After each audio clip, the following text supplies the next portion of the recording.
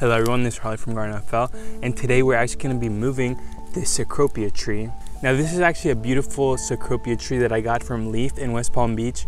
And if you don't know what Cecropia is, it's actually a very tropical fruit tree that is found a lot in Amazonian rainforests. Now this fruit tree actually makes a fruit that is like a long gummy worm that actually tastes very good. It's very sweet, has a very tropical taste to it. And in Florida, South Florida, we're actually very lucky to be able to grow this tropical fruit tree. Now it does grow very fast in Florida given the right amount of sunlight and water. Now you guys are probably wondering, Harley, why are you moving this fruit tree? You know, it has such a great spot here at your farm in Punta Gorda. The reason is because actually the place I planted it during the rainy season gets very wet. The soil actually gets what you would consider to be wet feet, and I'm trying to fix that overall in this area, but it might take me a few years because, you know, I don't really have the proper tools and machines. And the rainy season is just about, you know, a month and a half away. And honestly, I don't think that this tree will survive here just because my buddy Nick told me that, you know, Cecropias, especially in this area, don't do very well when they get wet feet. You know, my buddy Nick told me that he actually lost a tree on Pine Island during rainy season, and actually his Cecropia tree died because it got too wet. The Cecropia was in too much of wet feet for too long.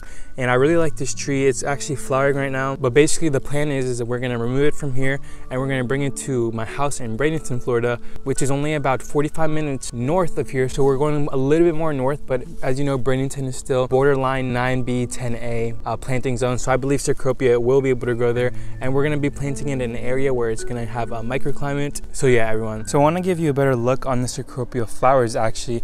Now we're gonna move it during this stage, you know, while it has flowers. So this right here are actually the flower buds of the Cecropia. So it has these two that are sticking out, and actually has two more right here, and this right here is actually pushing out a new leaf. This is actually a new leaf that grew out last time. And what is really surprising about Cecropia is it grows so well and it actually flowers even in the drought. Something about my farm too is I don't have irrigation set up here, so none of my plants are actually being watered, you know, unless I hand water it myself or they're watered by the rain. So this tree actually does very well here in the drought. But you know, my fear is during the rainy season that, you know, this place is going to be semi-flooded. So I don't really want to lose my Cecropia, so I'd rather be safe than sorry, and I'm going to move it to my house in Bradenton. So overall, this Cecropia, I believe at my house I'll be able to keep it much more looked after, and also I'll be able to air layer it in the future and bring back a Cecropia here to my farm. So let's get to transplanting it, you know, and let's hope that everything comes out safe when I transplant the Cecropia to my house, because my friend Leaf told me that these Cecropias can be very finicky when you move them. The root ball is very sensitive.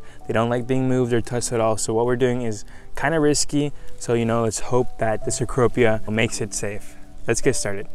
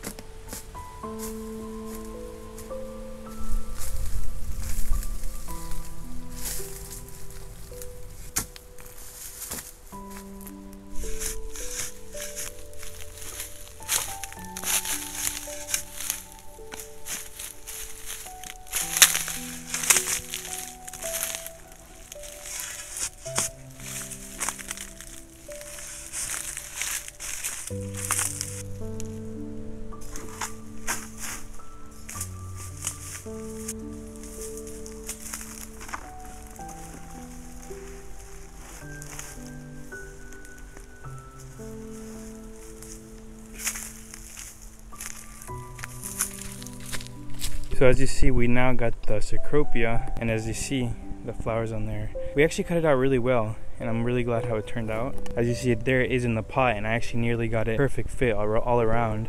So, you know, it looks like it's gonna transfer well.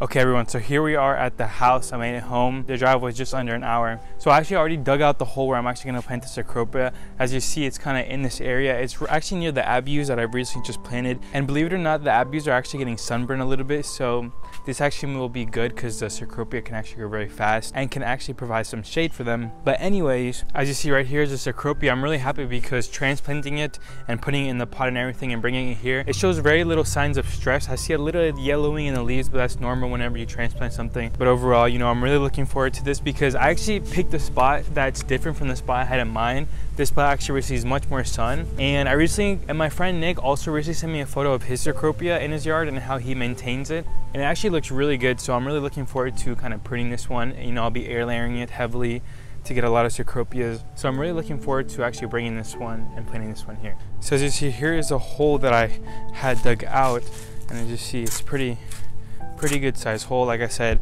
it's near the Rollinia, near a bunch of things, so I think it'll look really good here. Let's get planting it. So what I'm trying to do is actually reposition the Cecropia to a place where I like it. I think right there looks good. I just want to see how it will look. Turn it just a little more. All right, everyone, so the sun is setting and we just finished planting the Cecropia. I just gave it water, and overall I'm just really excited for the growth and development here now at my house in Bradenton, Florida. So thank you guys for watching overall, and I'll make sure to do update videos on the Cecropia now that we'll be taking care of it here, and I can't wait to do the first air layer to bring it to my farm. So thank you guys for watching this video so much. I hope you have a great day, and bye bye now.